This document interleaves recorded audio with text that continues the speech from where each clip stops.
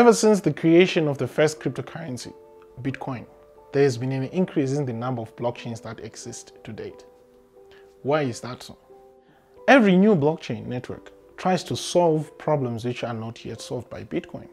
In this video, I am focusing on two blockchain networks, Ripple and the XinFin hybrid blockchain. So let's try to understand these two blockchains, starting with XinFin. XinFin is an open source network built on a hybrid framework to sustain global financial use cases, including cross-border trade and settlement. It combines the best features of public and private blockchain and provides smart contracts that can be incorporated to develop secure applications and helps with various features like escrow, stablecoin deployment, auto-trigger payment based on contract, just to name a few. On the other hand, RippleNet is a network of institutional payment entities comprising banks and other financial institutions which make use of the RippleNet to send or receive cross-border payments seamlessly. Let's compare the technology aspects of these two networks.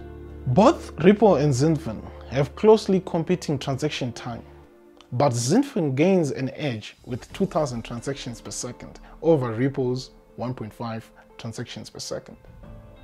Both networks are planning to expand their transactions per second using various solutions like sharding. Additionally, the block creation time is exactly half of that of Ripple. The total token supply of Ripple is 100 billion, while XinFin XDC has a total of 37 billion. XinFin network allows staking of XDC tokens and users can set up a masternode for an incentive. Ripple does not offer staking and hosting of masternodes. Both networks have partnership with R3. XinFin network burns part of their revenue generated from use cases like block degree and trade finance. Ripple has no token burn feature. Last but not least, both projects have experienced teams that support the networks. We will not dive into the teams, but a quick look into the senior executives from both projects. Dilip Rao was Ripple's global head of infrastructure innovation.